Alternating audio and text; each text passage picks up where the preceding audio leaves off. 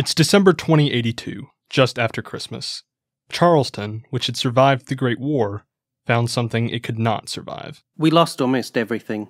Our homes, our supplies, and most of our friends and family. The days and weeks that followed were the hardest of my life, but somehow we held together. We kept the idea of the responders alive, even though there were only a handful of us left. That's the story of the Christmas flood. Tell your children. Tell everyone you meet.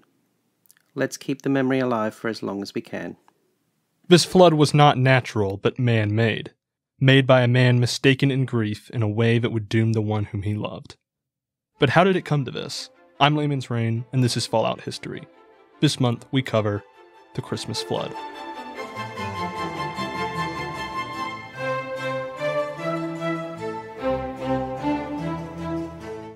Let's wind back the clock to before the start of the war, in an earlier time, with a romance. David Thorpe was an executive at Arctos Pharma. Foreshadowing his later role as a leader of the Cutthroats, he was known for a cutthroat negotiation style. I'll be the one who says when it's time to negotiate here. And our partners are only impatient because they need this deal more than us. They just hope we don't realize it. Now, go back to your desks and figure out how to get me that 80%, or I'll find someone else who can.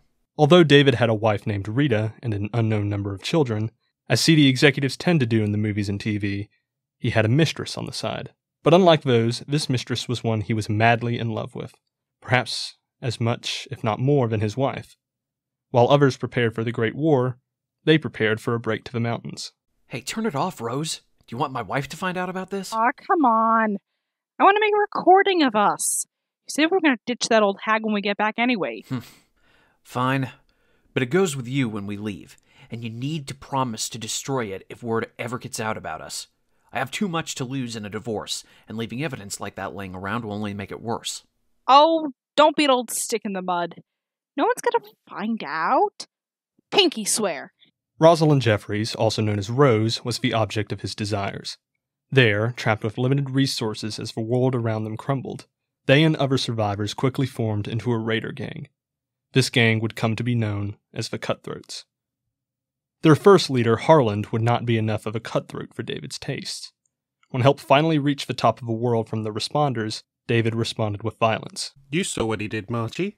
He killed those innocent people who came to help us. He killed them in cold blood. And for what? A few measly supplies. The Cutthroats put David on trial for this murder, but rather than convict him, the gang split in two. Those that followed Harland became the diehards, who would avoid violence when they could. The Cutthroats, now under the leadership of David and spurred on by Rose, continued their path of wanton violence. Rose would celebrate by gifting David an inscribed trophy. Their relationship continued until December 2082. Seeking a present for her beau, Rosalind and a number of raiders led a small raid on Charleston. However, she was injured and captured by the responders in the city.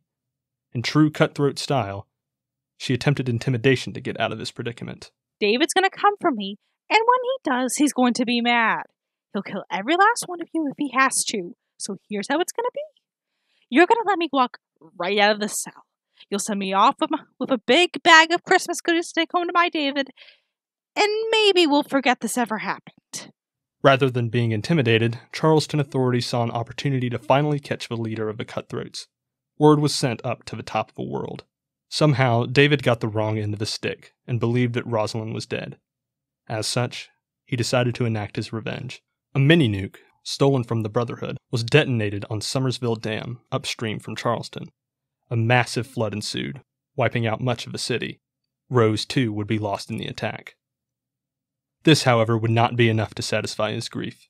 First, David would build a shrine, and then he would reprogram a Miss Nanny with the personality of his lost love.